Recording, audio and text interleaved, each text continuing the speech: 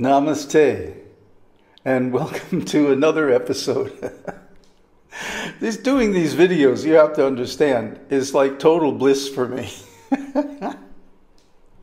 I really get a charge out of it because Yoga Vasishta is the highest knowledge.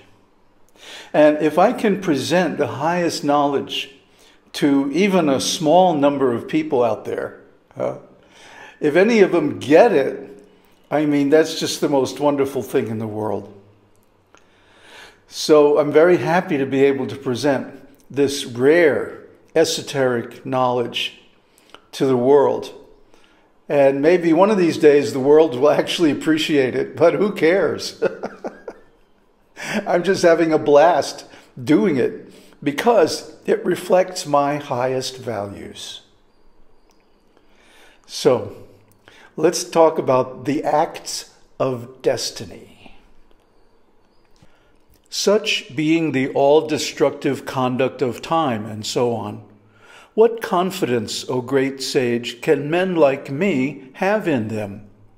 We all remain here as slaves sold to fate and destiny, and we are deceived by their allurements as beasts of the forest. This fate, whose conduct is so very inhuman, is ever eager to devour all beings. He is constantly throwing men into the sea of troubles. He is moved by his malicious attempts to inflame minds with excessive desires, as the fire raises its flames to burn down a house. Destiny, the faithful and obedient wife of fate, is naturally fickle on account of being a female. She is always bent on mischief and disturbing patience. So here we have Rama now speaking as an ordinary human.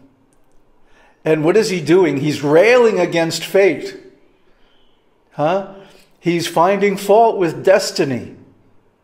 He's criticizing time. And actually, he's disagreeing with God. He's saying, you should have made this world more convenient for us humans. You should have made it in such a way that we can make our little plans here and actually succeed. But no, you're not going to do that. Instead, you're going to treat us like slaves and deceive us like animals. You're going to ruin all our plans and dash all our hopes.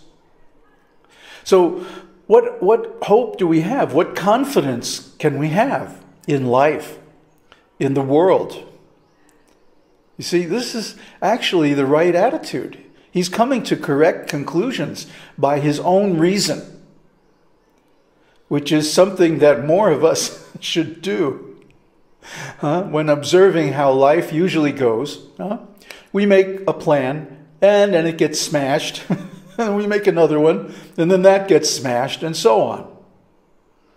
So after a while, doesn't it ever sink in that we cannot rely on nature, on fate, on time, on God to further our desires?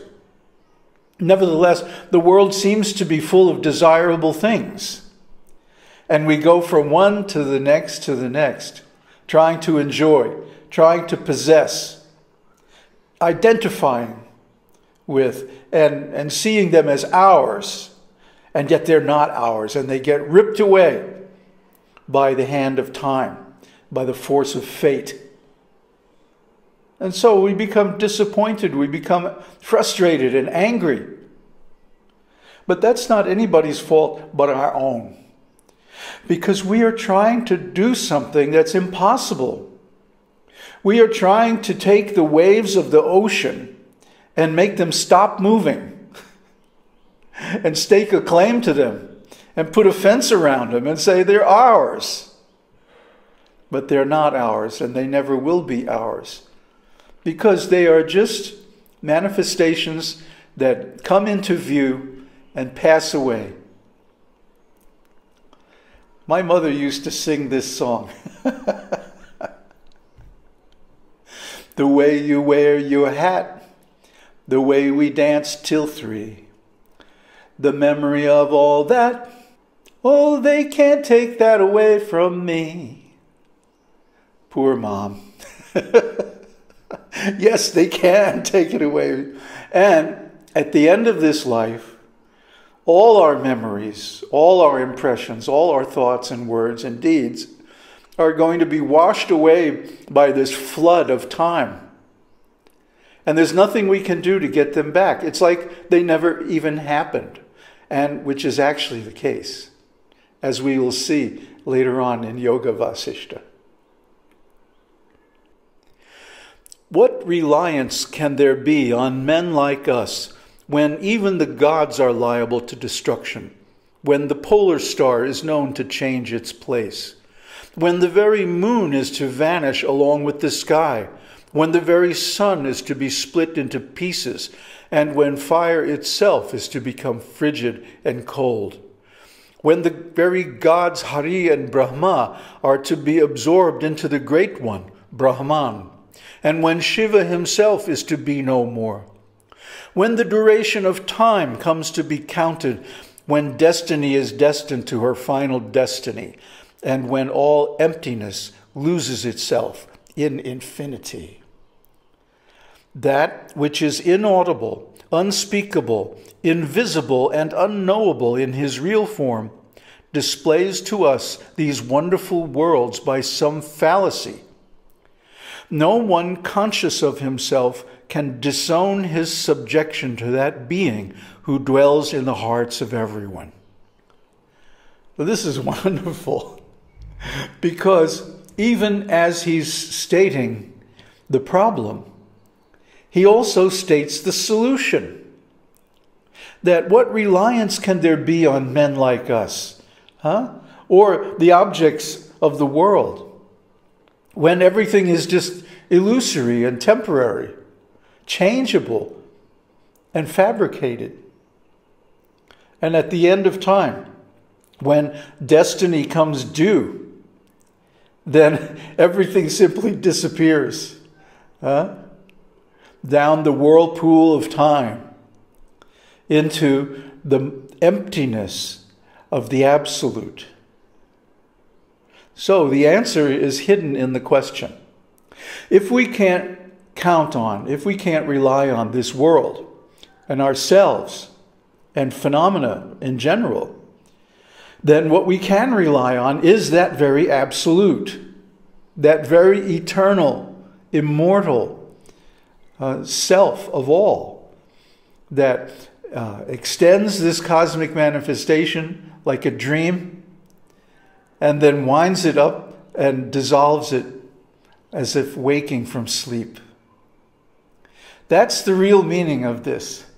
You see, he is giving the solution covertly as part of the question. And then, of course, Vasishta will bring this out once he begins his reply to Rama's questions.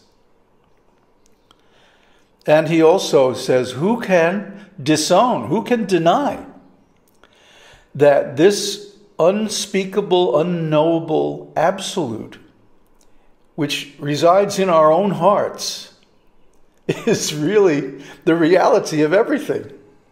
Who can deny it? In other words, that actually, deep down, faith in God is universal.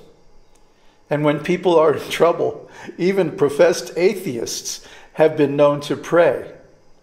There are no atheists in foxholes. Who can count the number of beings resembling the waves of the ocean, and on whom death has been darting the undersea fire of destruction? All mankind is deluded to entrap themselves in the snare of greed and be afflicted with all evils in life, as the deer entangled in the thickets of a jungle. The desire of pleasure is as vain as the expectation of reaping fruit from a vine growing in the sky.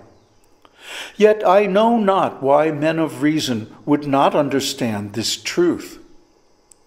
The people say, "This is a day of festivity, a season of joy, and a time of procession.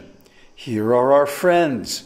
Here are the pleasures, and here are a variety of our entertainments. Thus do men of vacant minds amuse themselves with weaving the web of their desires until they become extinct. So we see this every day, huh? We see it all the time. Just open any Facebook or Reddit or any news site and start reading, and you'll see that people's minds are concentrated on their pleasures. And why is that? To counteract the miseries of desiring pleasure. Because it usually doesn't work out, does it? Usually what happens is we desire pleasure, but we get misery instead. This is the human condition. Come on. It's been this way forever. And it will always be this way. As long as we try to rely on desire, phenomena, pleasure, the senses, the mind, the ego, the body. All these things are false. And this is just the beginning. This is just the setup for the message, the real message of Yoga Vasishta. The real message of Yoga Vasishta is, first of all, this world is an illusion. Don't put your trust and faith in it. Don't try to own it, possess it, enjoy it, or count on it in any way. You will be disappointed. So then, what is there?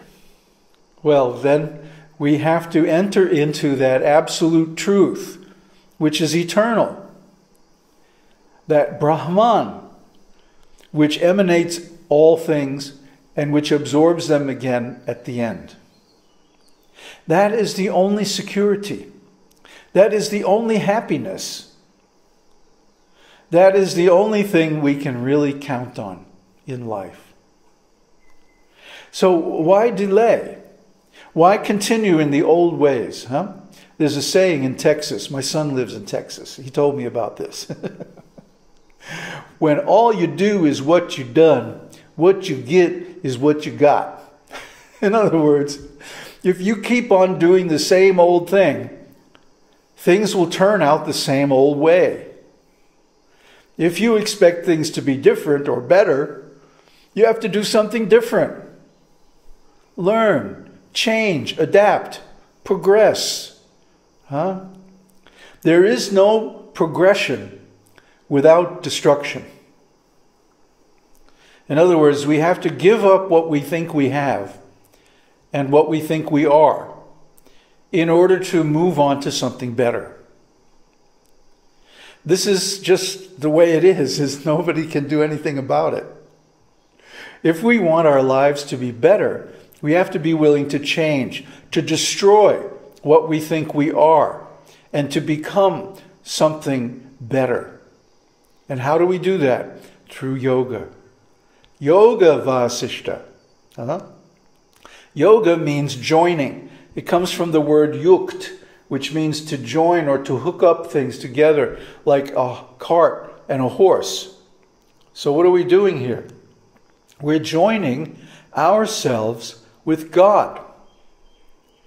Yogo yukta prasanatma na sochati na kankshati. In Bhagavad Gita it says, one who is engaged in yoga neither laments nor desires to have anything. Why? How is it possible? Because yoga is such a great pleasure that it obviates the need for any other. In fact, it just destroys all desires because there couldn't be anything as wonderful as the pleasure, the bliss of yoga, real yoga, not just gymnastics and sweating. That's not even yoga. Real yoga means joining our consciousness with God. Om Tat Sat. Om Harihi Om. கருணார்ணவமாய் கருதக்கதி நல்கும் அருணாச்சல சிவம் ஈதான்.